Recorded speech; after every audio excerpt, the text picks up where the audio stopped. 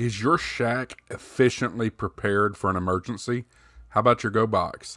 Let's talk about it.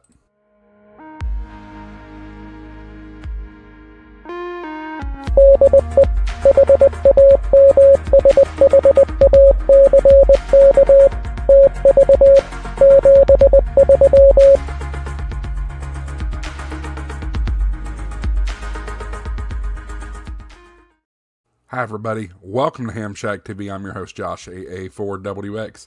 Real quick before we get started, check out today's sponsor down below in the description is Spec 5. Spec 5 has absolutely great equipment for Meshtastic, and Meshtastic is an awesome off-grid communications platform.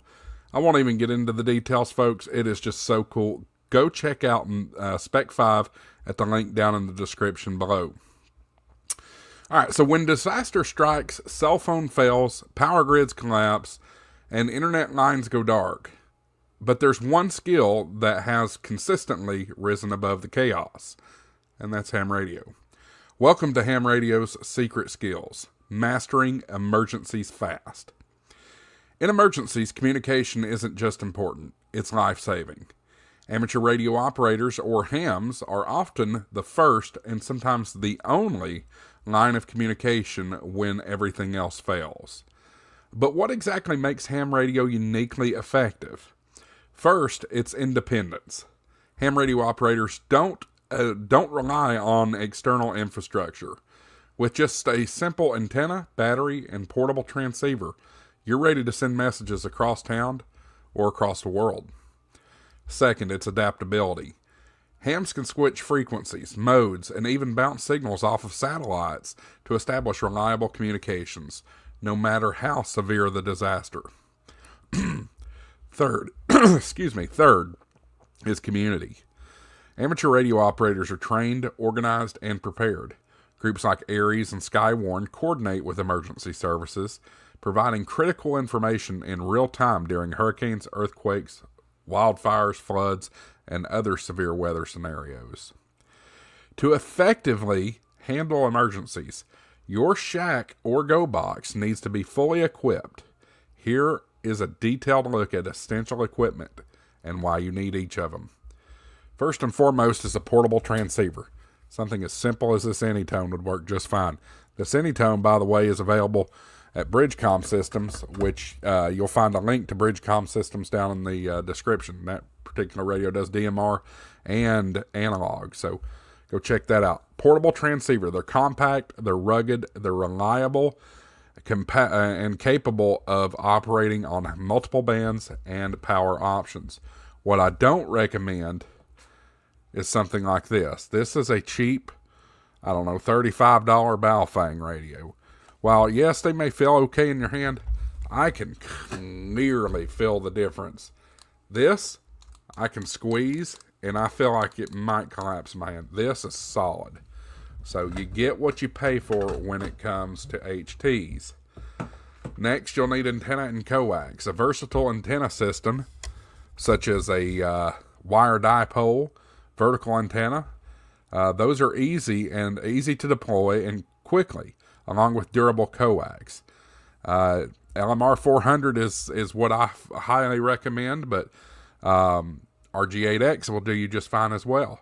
So make sure you are smart about the coax. You don't want the jacket or shield to be broken anywhere. You want it to be good, solid coax.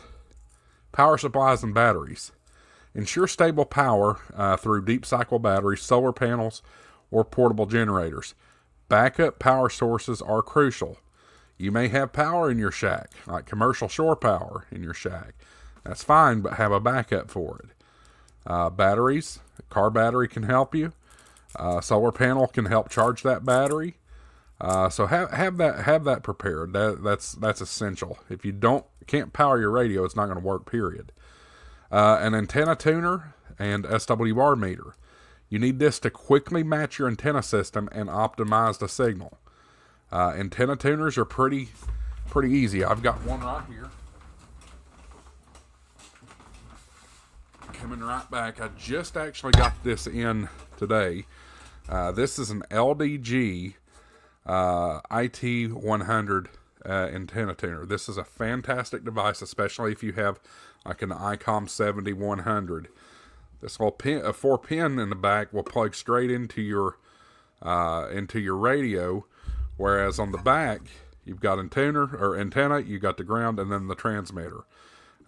You don't have to hook this up to any special power in order to get it to work. So this is a fantastic device for the ICOM 7100.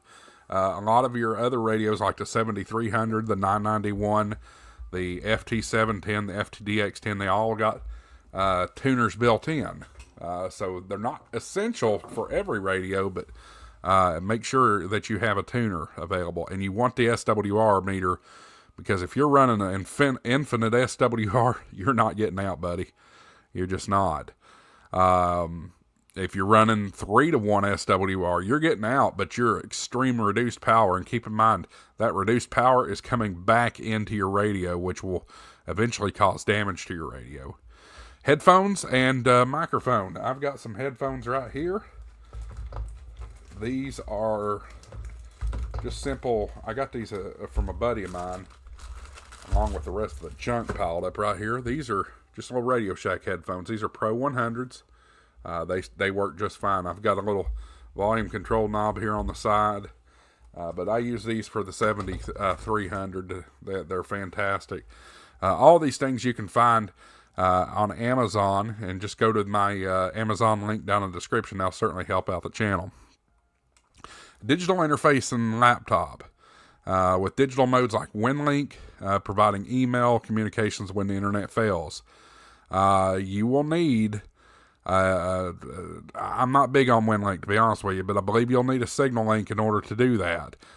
If your radio already has a sound card built in, like a lot of modern radios, you don't need a signal link. You just need a USB-B cable to a USB-A or USB-C, one or the other.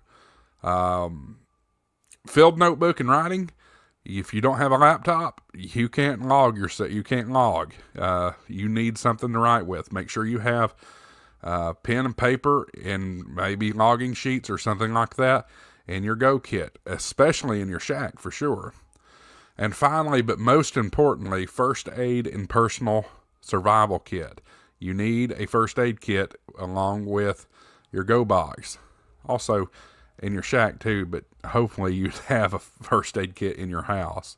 Emergency scenarios do require basic survival gear to maintain safety and effectiveness. So make sure that you're doing all those things. That's it on the list. I want you to start practicing today.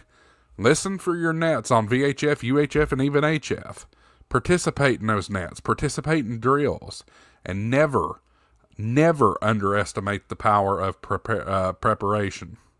In these in these uncertain times and times of crisis, your ham radio skills might just save lives, including your own. That's it for this video, guys. Appreciate you watching. New slogan here on Ham Shack TV is Live, Learn, Transmit. Welcome to the Shack. We'll see you on the next video. 73s. This is AA4WX, WSCB 693.